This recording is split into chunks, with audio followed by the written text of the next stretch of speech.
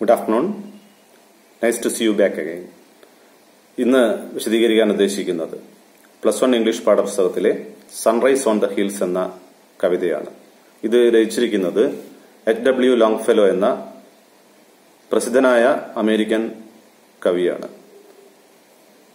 ഈ പോയത്തിന്റെ ഒരു തീം പ്രകൃതിയുടെ എല്ലാ രോഗങ്ങളും സുഖപ്പെടുത്താനുള്ള പ്രകൃതിയുടെ കഴിവാണ്. എല്ലാ പ്രശ്നങ്ങൾക്കും പരിഹാരമായിട്ട് പ്രകൃതിയിലേക്ക് നമ്മൾ ഇറങ്ങിച്ചെന്ന് കഴിഞ്ഞാൽ, പ്രകൃതിയെ നമ്മൾ അടുത്തറിഞ്ഞു കഴിഞ്ഞാൽ നമ്മുടെ എല്ലാ പ്രശ്നങ്ങൾക്കും അത് പരിഹാരമാകും എന്നുള്ളൊരു മെസ്സേജാണ് ഈ കവിത നമുക്ക് നൽകുന്നത്.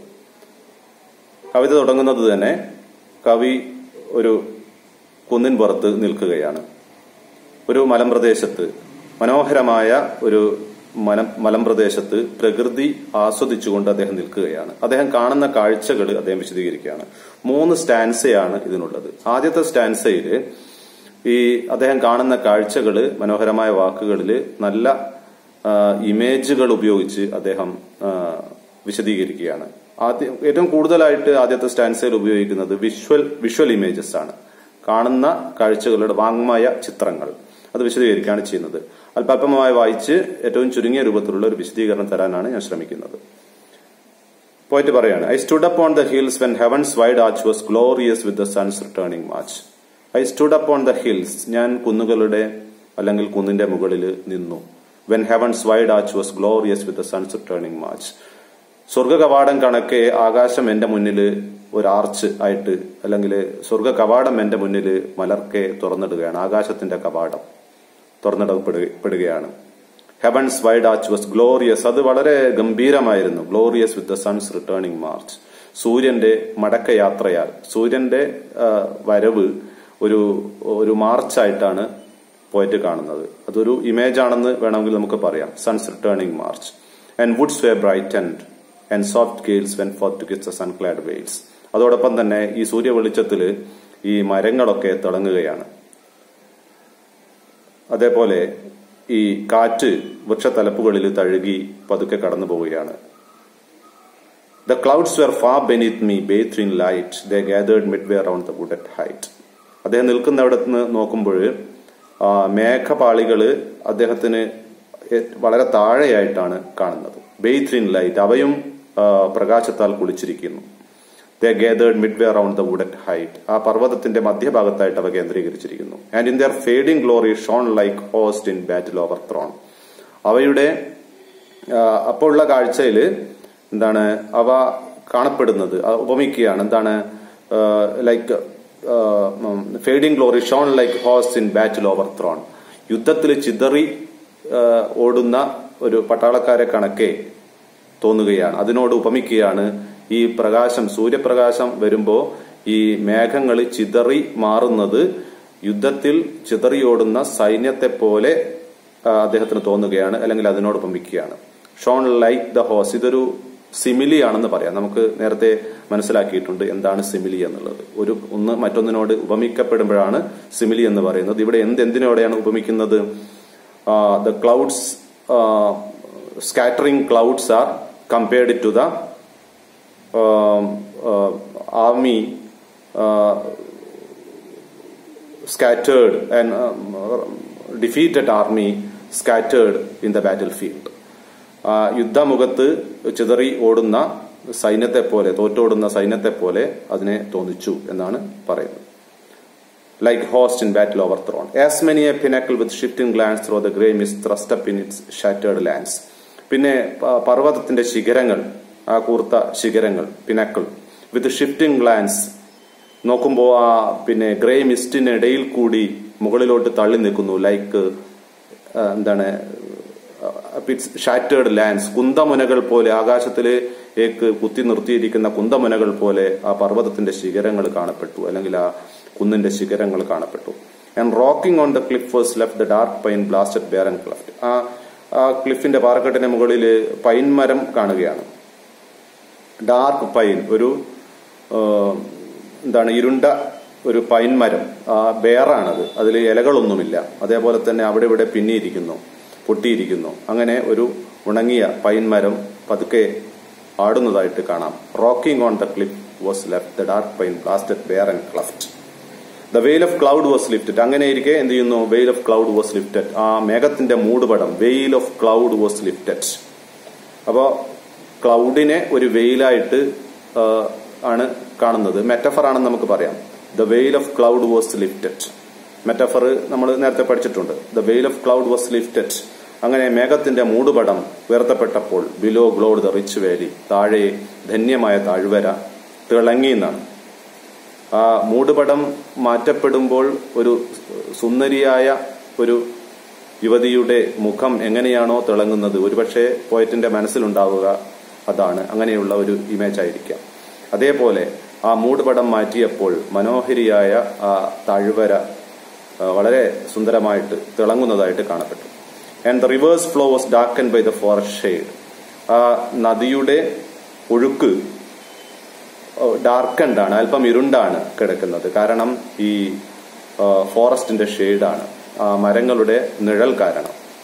Or ഗ്ലിസൺഡ് in the white cascade, അത് തിളങ്ങുന്നുമുണ്ട്. വൈറ്റ് കാസ്കേഡ്, ഒരു വെള്ള നിറമുള്ള ഒരു വെള്ളച്ചാട്ടം കണക്കെ അത് തിളങ്ങുന്നുമുണ്ട് വെള്ളം. Where upward in the mellow blush off day the noisy bittern wheeled his spiral വേ. അവിടെ നിന്ന് പക്ഷികൾ ബിറ്റേൺ, പക്ഷികൾ ചുറ്റി ആകാശത്തിലേക്ക് ഉയർന്ന് പറക്കുകയാണ്. ഒരു സ്പൈറൽ വേ, സ്പൈറലി, അതിന്റെ മൂവ്മെന്റ് എന്താണ്? ചുറ്റിയാണ് പറന്ന് മുകളിലോട്ട് പോകുന്നത്. Mellow blush off day, blush off day, പകലിന്റെ തുടുപ്പ് എന്ന് അവിടെ കാണാം. നല്ലൊരു ഇമേജ് ആണ്. Where upward in the mellow blush off day, ആ പ്രഭാതത്തിന്റെ തുടുപ്പിൽ.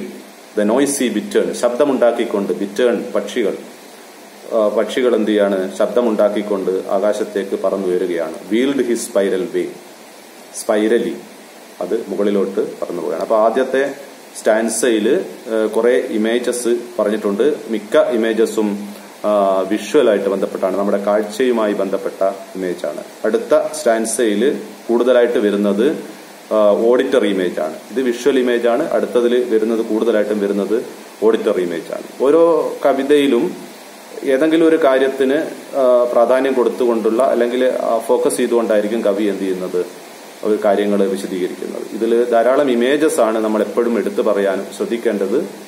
ധാരാളം ഇമേജസ് ആണ്. വിഷ്വൽ ഉണ്ട്, ഓഡിറ്ററി ഉണ്ട്, പിന്നെ കൈനസ്തെറ്റിക് ഉണ്ട്. ആ പാഠപുസ്തകത്തിന്റെ പുറകുവശത്ത് വ്യക്തമായിട്ട് ഇത് കൊടുത്തിട്ടുണ്ട്. രണ്ടാമത്തെ stance, I heard the distant waters dash, I so the current വേൾ and flash. തുടങ്ങുന്നത് തന്നെ ഒരു ഓഡിറ്ററി ഇമേജ് കൊണ്ടാണ്. I heard the distant waters dash, അങ്ങകലെ വെള്ളത്തിന്റെ കുതിച്ച് ഒഴുക്ക്, അതിന്റെ ശബ്ദം കേൾക്കാം. I so dash waters dash, I so the current വേൾ and flash. അതോടൊപ്പം അദ്ദേഹം കാണുന്നു, ചുഴി കാണുകയാണ്. വേൾ ആൻഡ് ഫ്ലാഷ്, വെള്ളത്തിന്റെ ആ ഒഴുക്കിന്റെ ചുഴി അദ്ദേഹം കാണുകയാണ്.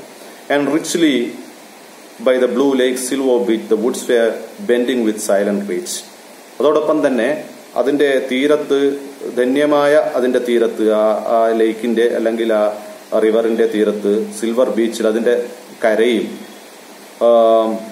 The Woods wear bending with silent reach, മരങ്ങള് പതുക്കെ അതിനെ അവിടെയുള്ള വെള്ളത്തെ സ്പർശിച്ചുകൊണ്ട് ഇങ്ങനെ നിൽക്കുകയാണ്. Silent reach.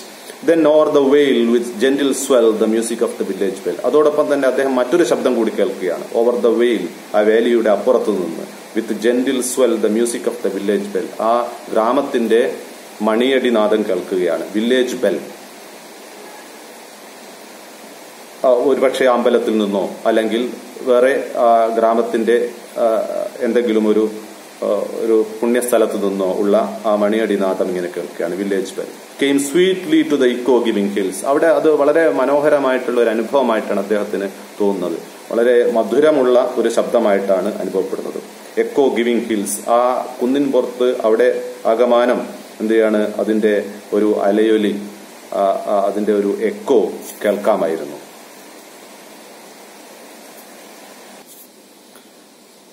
പിന്നെ അദ്ദേഹം കേൾക്കുന്ന കവി അവിടെ നിന്ന് കേൾക്കുന്ന മറ്റ് ചില ശബ്ദത്തെക്കുറിച്ച് കൂടെ പറയുകയാണ്. And wild horn whose voice the Woodland feels.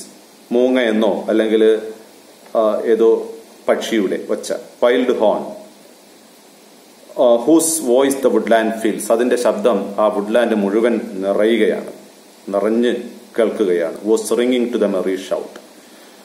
ഇത് പിന്നെ അതിന്റെ ശബ്ദം, മൂങ്ങയുടെ ശബ്ദം ഈ താഴ്വര മുഴുവൻ അലയൊലി, അതിന്റെ അലയൊലി കേൾക്കാം.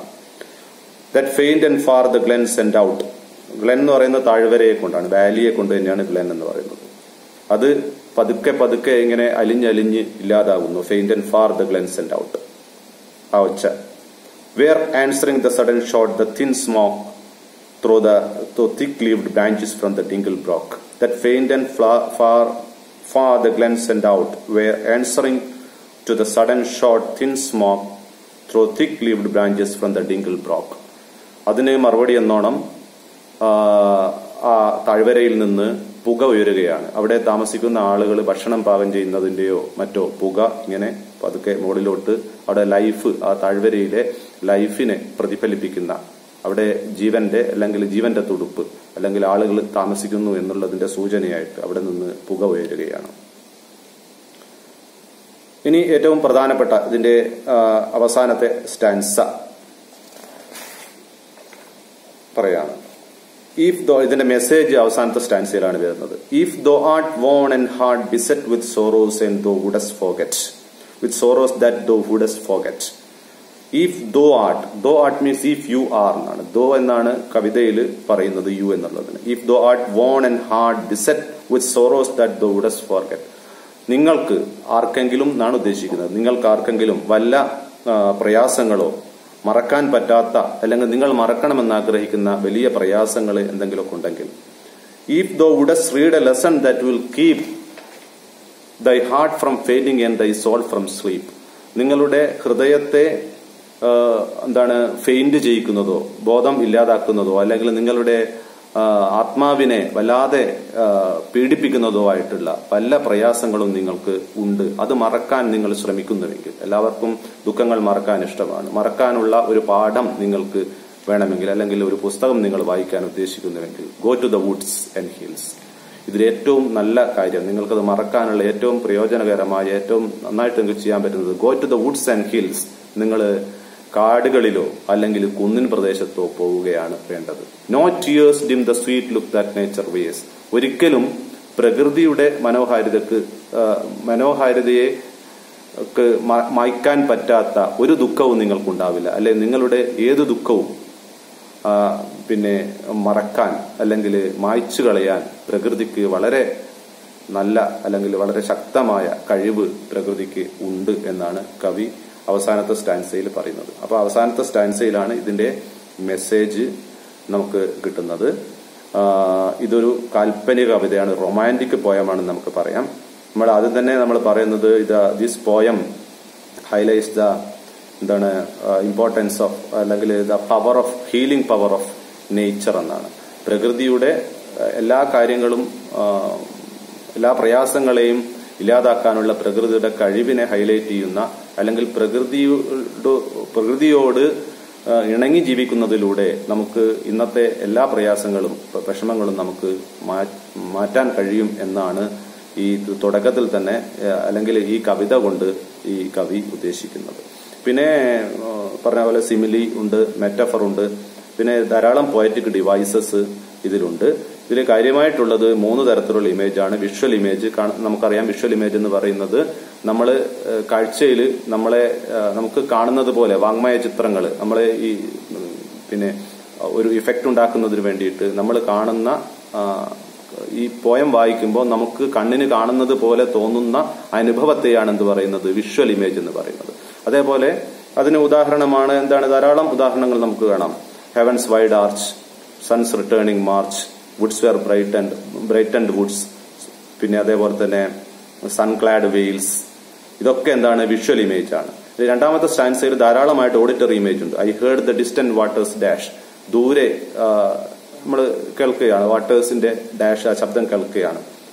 പിന്നെ പറയുന്നത് മൂങ്ങയുടെ ശബ്ദമുണ്ട്, വൈൽഡ് ഹോണിന്റെ ശബ്ദം പറഞ്ഞു, പിന്നെ അതേപോലെ തന്നെ വില്ലേജ് ബെൽ. ഇതൊക്കെ ഓഡിറ്ററി ഇമേജ് ആയിട്ടും നമുക്ക് എടുത്ത് കാണിക്കാവുന്നതാണ്. അതേപോലെ നേരത്തെ പറഞ്ഞ സിമിലിയുടെ കാര്യം, പിന്നെ അങ്ങനെ അതേപോലെയുള്ള ധാരാളം ഇമേജസ് ഈ പോയത്തിൽ ഉണ്ട്. ഇമേജസ് ഉണ്ട്, അതേപോലെ തന്നെ പോയറ്റിക് ഡിവൈസസ് ഉണ്ട്, നല്ല ഒരു മെസ്സേജും ഈ പോയത്തിന് ഉണ്ട്. അപ്പം ഇന്ന് ഇത്രയും പറഞ്ഞ് അവസാനിപ്പിക്കാം. ചില വീഡിയോസിന്റെ കമന്റിൽ +1 ഇംപ്രൂവ്മെന്റ് പരീക്ഷയ്ക്ക് സ്പെഷ്യലായിട്ട് വല്ലതും ചെയ്യാമോ എന്ന് പലരും ആവശ്യപ്പെട്ടിട്ടുണ്ട്. +1 +2 എക്സാം സ്പെഷ്യൽ എന്നുള്ള ഒരു വീഡിയോ ഈ ചാനലിൽ തന്നെ കൊടുത്തിട്ടുണ്ട്. +1 എക്സാമിന്റെ ഏതാണ്ട് കാര്യങ്ങളും അത് തന്നെയാണ് പിന്നെ നമുക്ക് ഈ ഇംപ്രൂവ്മെന്റ് എക്സാമിനും പ്രതീക്ഷിക്കാനുള്ളത്. അതിന് സമയം ലഭ്യമാവുകയാണെങ്കിൽ ഇംപ്രൂവ്മെന്റ് എക്സാം സ്പെഷ്യലും ഞാൻ ഇടാൻ ശ്രമിക്കാം. ഇപ്പോൾ ഏതാണ്ട് എല്ലാ ലെസൺസും ചെയ്തിട്ടുണ്ട്. 2-3 ലെസൺസ് കൂടെ ചെയ്യാൻ ബാക്കിയുള്ളൂ. ഇനിയും വീഡിയോ പ്രതീക്ഷിക്കാം. ഇത്തരത്തിലുള്ള വീഡിയോ, പാഠവുമായിട്ട് ബന്ധപ്പെട്ടുള്ള വീഡിയോ വേണമെന്നുള്ളവർ ചാനൽ സബ്സ്ക്രൈബ് ചെയ്യുക. ഇതുവരെ ശ്രമിച്ചതിന് നന്ദി. Thank you. Have A nice day.